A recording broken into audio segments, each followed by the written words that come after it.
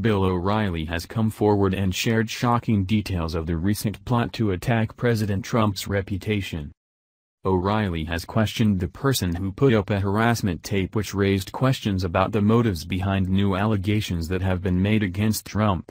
His very own investigators have brought forward information on an anti-Trump attorney offering women money to file sexual assault charges against President Trump. Just as Donald declared last week, this is fake news and Trump has brushed off all allegations. This is becoming a large issue, especially as sexual harassment has received renewed attention in the wake of revelations Hollywood mogul Harvey Weinstein had engaged in predatory actions against women.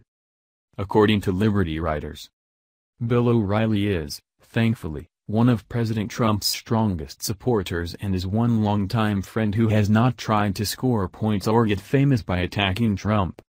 But he knows they are out there, people who would do anything to take down or severely damage President Trump.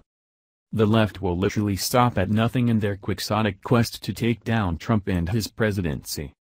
Which means they hate democracy because Trump won, fair and square. America had to make a choice and we made it. History, not jealous liberals, will be the ultimate judge of Trump's 2 terms. And maybe that is why they are so terrified of Trump. He is a game-changing candidate and the establishment will never be the same. Their power will be gone with their corruption and their bloated government salaries and even more bloated no-bid government contracts. And then there are the lobbyists who know the gravy train is coming to an end. It is under these conditions you should listen to what Bill O'Reilly and his team of investigators just discovered.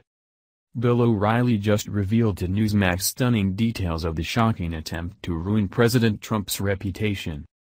O'Reilly said his investigators had uncovered an audio recording of an anti-Trump attorney offering a $200,000 bribe to an identified woman to file false sexual harassment charges against Trump.